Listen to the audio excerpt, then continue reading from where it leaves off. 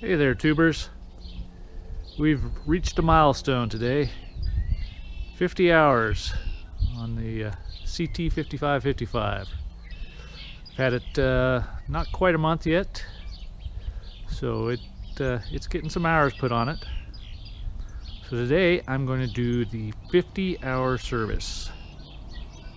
The 50-hour service is pretty simple. You've got 4 items you got to deal with. Hydrostatic filter, hydraulic filter, check your brake pedal free play, and check your alternator belt tension. So I've got a few things here. This is the hydraulic filter. It's a 7379332, and this is the hydrostatic filter. It is a 7002299, and I got some transmission differential fluid to top it off once I pull the filters. So the hydrostatic filter is tucked behind the fuel tank here. Doesn't look like it'll be too bad. Then you come around to the other side of the tractor, and right out here in the wide open is the hydraulic filter. I like it when things are easy to get to, and that is definitely easy to get to. Once we get those 2 pulled and drained, we'll come back here. We'll check the oil with the dipstick here at the back of the tractor, and if we need to, we'll add some in that hole right there.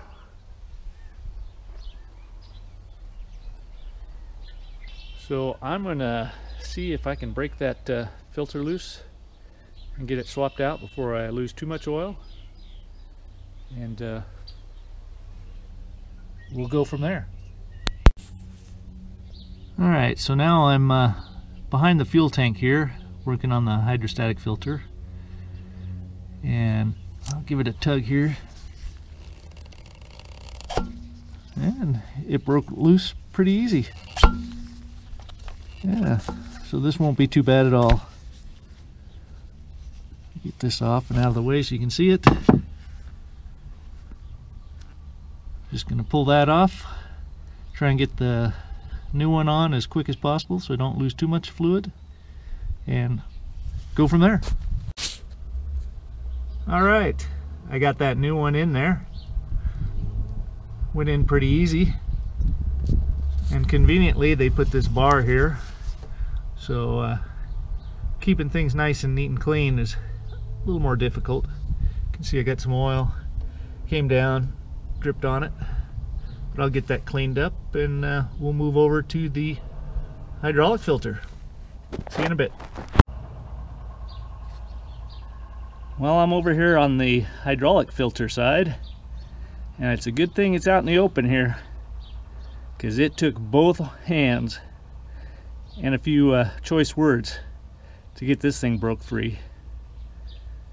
So I'll get that spun off and get the new one on there, and we'll move to the next step.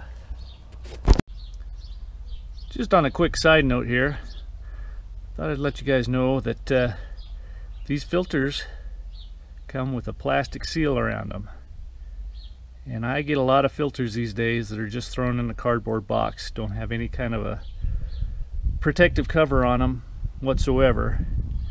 And you could get little pieces of cardboard or dirt or debris inside of them. So the fact that Bobcat puts this on all their oil filters is a good deal in my opinion.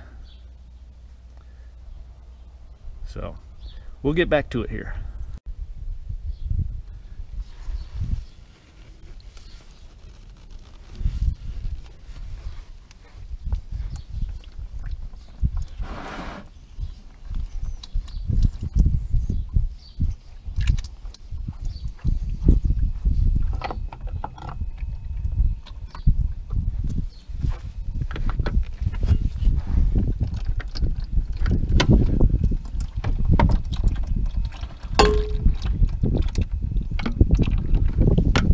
That's a pretty strong magnet there. It's hard to get the filter off and back on.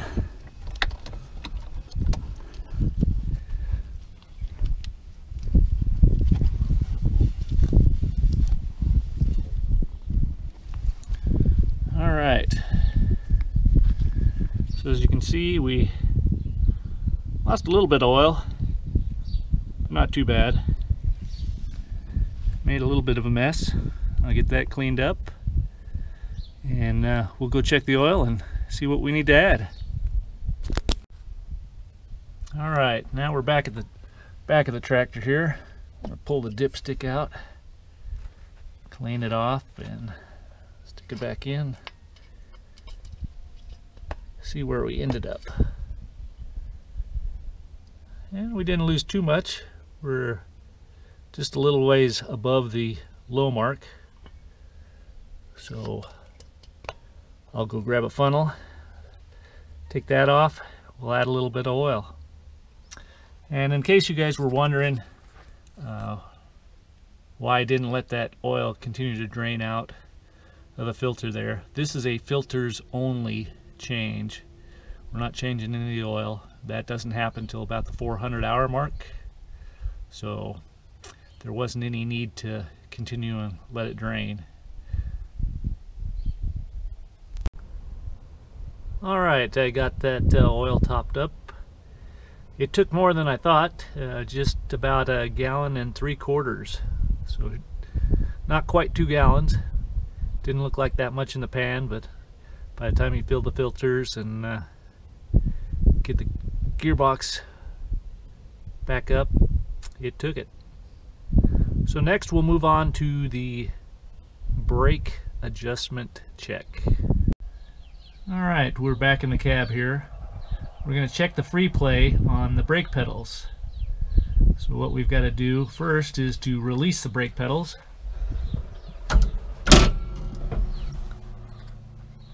Once released, then we'll make sure we uncouple them so that they're independent of each other. And then basically what we're going to do is, from a side view here, till you feel some resistance, we're going to check the difference between here and here. And it should be somewhere right around 1 inch. If it's not, then we'll have to come over here to this turnbuckle, loosen it up, the jam nuts anyway, and then adjust it till we got just about 1 inch of travel. So I'll grab a tape measure here. Hopefully I can do this with one hand. If not, I'll set the camera down here. Alright, well, I couldn't do her with one hand, so we'll set the camera down and hopefully you can see this.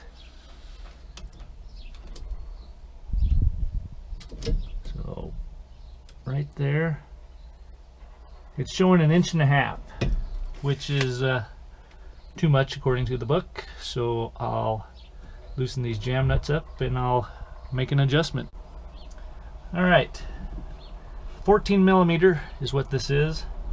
So I broke both the jam nuts loose, and I'm just going to turn this by hand a little bit and check it again. And apparently it doesn't take much, because that's now a little too tight, so we'll loosen that up.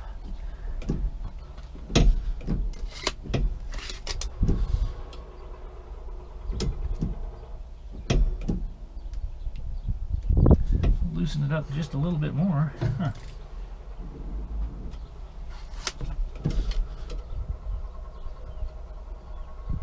And that looks like right at 1 inch.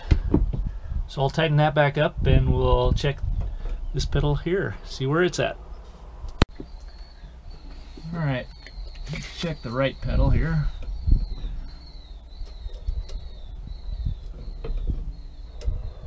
And it's about 1.5 inches, like the left side was. So we'll move over to this side of the console and do the same thing. We'll loosen those jam nuts and adjust it just a little bit. Be right back. Alright, I'm going to give that a little tightening. Let's see.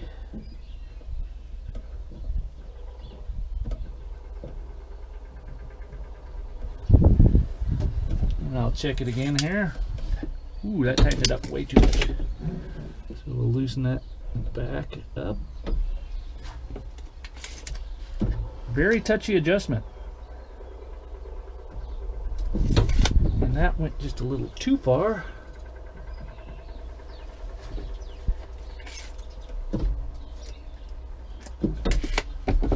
And back again.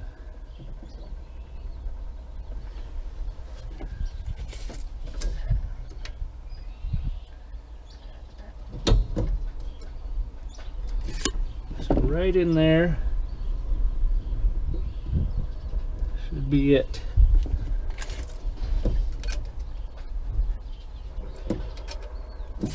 All right, so I'll tighten these jam nuts back up, and we'll recheck both sides to make sure we're good to go, and that should be it. All right, so they both checked out right at 1 inch. So we'll lock them back together, because the safety feature on this tractor is you gotta put the brake on every time you get out of the seat, and you can't do it if it's just one pedal, so you got to lock them both together to make that safety feature work. So our next item is the alternator belt tension, so we'll move out to the engine and check that.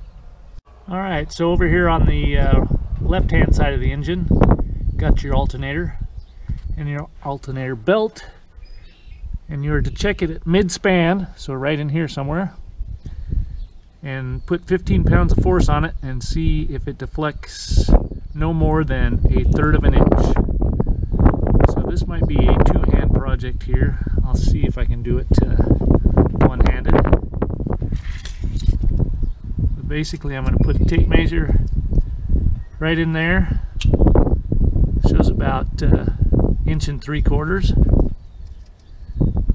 And then I'll try and put 15 pounds of pressure on it and see what happens.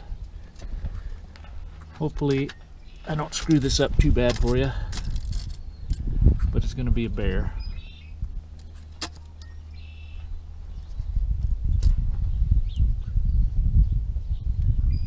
I would say that's roughly 15 pounds of pressure, and we're about 1 3/8 inches. So I'd say we're pretty close to the 1/3 of an inch. Close enough that I'm going to leave it. So that's basically your 50-hour in a nutshell. Pedals, belt, filter, and a little oil. Questions or comments, leave them below. Otherwise, I'll talk to you later. Bye-bye.